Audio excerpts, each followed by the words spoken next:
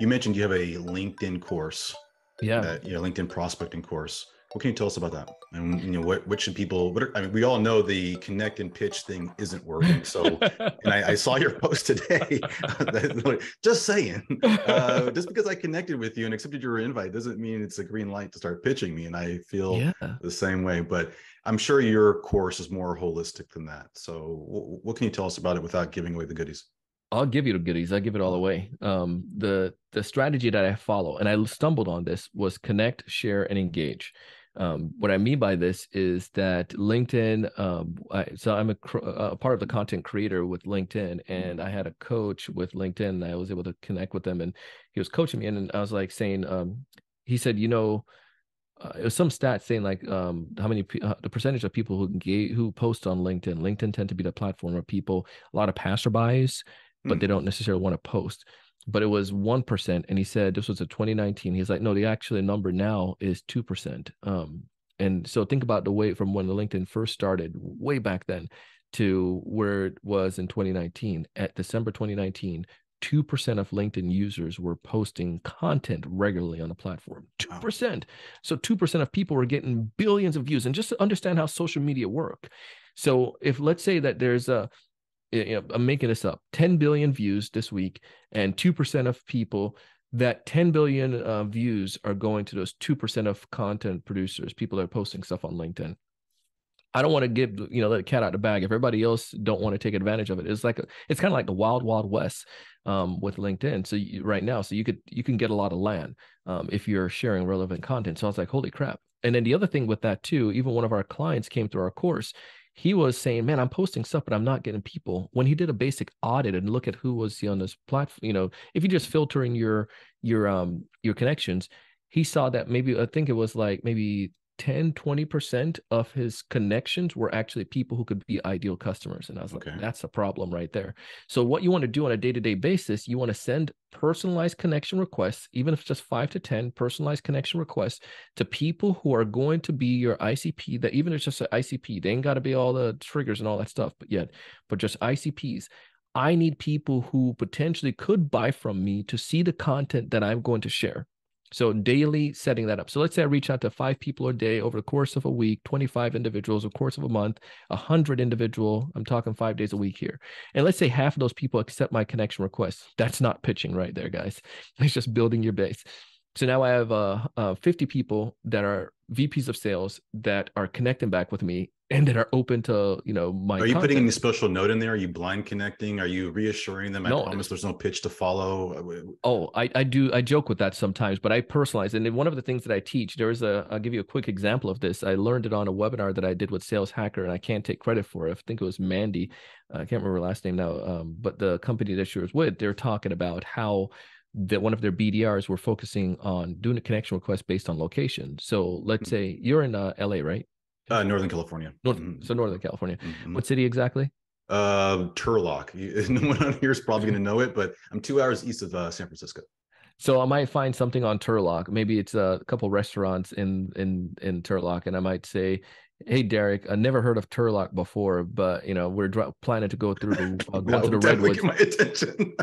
But we're planning to go to the redwoods, which we really were, and don't know if quite that far. But if I get off the beaten path, any restaurants you recommend that I check out, or is ABC diner really worth the hype? And it starts conversation. But if you can find something based on location, another one is like Miami folks might say, hey, out of curiosity, what's the best spot in Miami to get a Cuban coffee if I have a long layover? You got to go to this spot. People love to talk about their place, but it's a unique personal connection. Right, And I right. was like, that's genius. So I did one with Atlanta, and I tested it out with this kid trying to get in touch with his boss. So I said to him, hey, Varsity Burger, is it really worth the hype? And we did a PS permission to connect here on LinkedIn.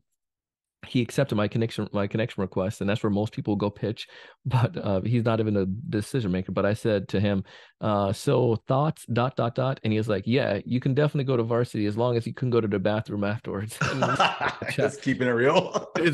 and then his boss later on responded to my message, because I'm sure that circulated amongst their small sales team or had a conversation. Right. And then next thing you know, I got the appointment. The point is, it was a personalized, and you don't have to use And your restaurant. creativity. I mean, that's the Yeah, thing too. You're using and creativity. Mm-hmm. it doesn't require a lot these days, but all you have to do is just, maybe you could base on location, maybe something.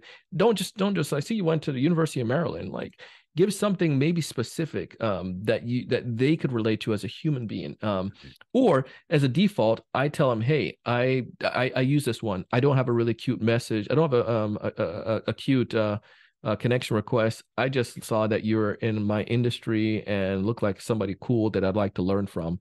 Promise not to pitch you. Permission to connect. I got one of those just yesterday. It was exactly Yep. that. Yeah. I promise there's no pitch to follow. It was somewhere in the message. Yeah. And it was, it looks like we're in the same space. Thought we might connect. And look, that's what we're here to do. People are going to LinkedIn to learn, for jobs, and to network. Those are like the top three things that it's all designed around, right? And what people really engage with there. So if you're immediately going to, let me sell you something, then it's just, I mean, I hate to use the, beat up example of walking to a bar and trying to holler at somebody and just immediately just saying, hey, you want to go home with me or whatever. It's just come on, It does. Buy me a drink.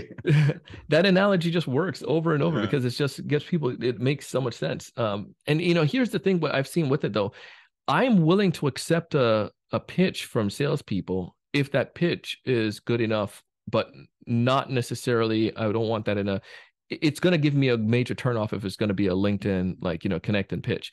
But let's say, for instance, I'm connected with you and then you sent me an email and you tie something back in of value. Seems like email is just more appropriate. It's like, okay, pitch me there rather than on this. But if you say, say, hey, Donald, Varsity Burger is on Varsity Burger. My subject line might say, not going to Varsity, ... You're going to open that email like, Derek, thank you. I appreciate the insight you gave on Varsity. Now I want to give something back to you. Right. As a new sales leader, one of the things I know many folks are really concerned about. That's the hook they always talk Yeah. about. Like, how are you going to hook it in? Exactly. Yeah. Because you went to XYZ school. Great. Well, we have this new product that you should check out. Whoa, where's the hook? Where's the tie-in, man? Yeah. So, but that makes them at least open to have the conversation with us. So the connect idea again, connect with your ideal customer, build up your base of those people, share relevant content. All you have to do, we teach people what kind of content they can share once a week. And I'm not talking about being an influencer. I'm just saying a human being. My BDRs do this and they get appointments. LinkedIn polls right now are an easy peasy way. But when I do a poll, I have one of my polls now, 109 people actually connected and voted on that poll. A lot of them are going to be people, again, who are my ICPs that are seeing my stuff and start conversation. You might vote on one of them. Derek, man, it's been a minute. How you been? Thanks for voting on the poll. Or the latest one that I had was somebody, an example in my inbox right now, somebody was an ideal customer. They engaged on my post. And then I started a conversation, and the conversation message now to them is easy. It was like, hey, BJ, I saw that you engaged on my recent post. Permission to connect here on LinkedIn.